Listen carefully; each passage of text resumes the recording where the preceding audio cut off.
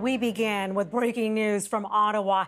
After an evening resignation from Finance Minister Bill Morneau, we are now learning this morning who Prime Minister Justin Trudeau will choose to fill that role. Let's go live right now to Ottawa, where CTV's Michel Boyer is following this breaking news coverage for us on CTV News Channel. Michel, where do we begin? Who is replacing Bill Morneau? Let's start with that.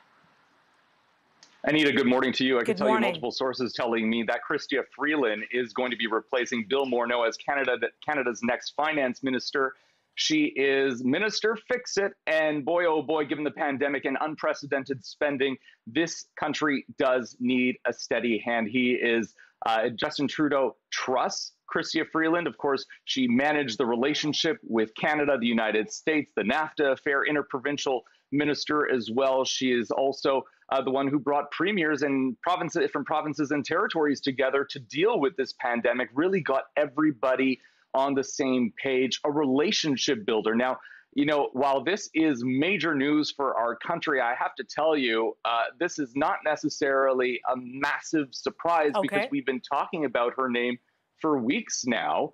And of course, as you mentioned off the top there, Anita, this comes after a major announcement from former Finance Minister Bill Morneau last night, who announced that he was resigning. Of course, we know that this was in the wake of the We Charity affair when he wrote that check for $41,000 to the We Charity, refunding the charity for a trip he took many, many years ago. That went off like an atomic bomb in this town. It ruptured the trust between Bill Morneau and caucus, and apparently the Prime Minister as well.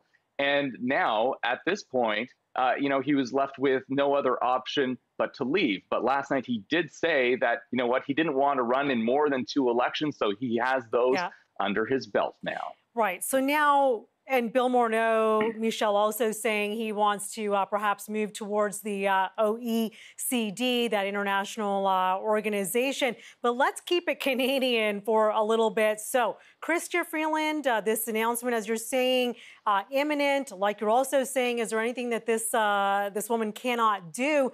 And she's also maybe stepping into a role now where the pandemic, Michel, is front and center. She will now be talking to central banks around the world, finance experts around the world, as we get an economic grip, if you will, on this pandemic, which is just rupturing economies worldwide.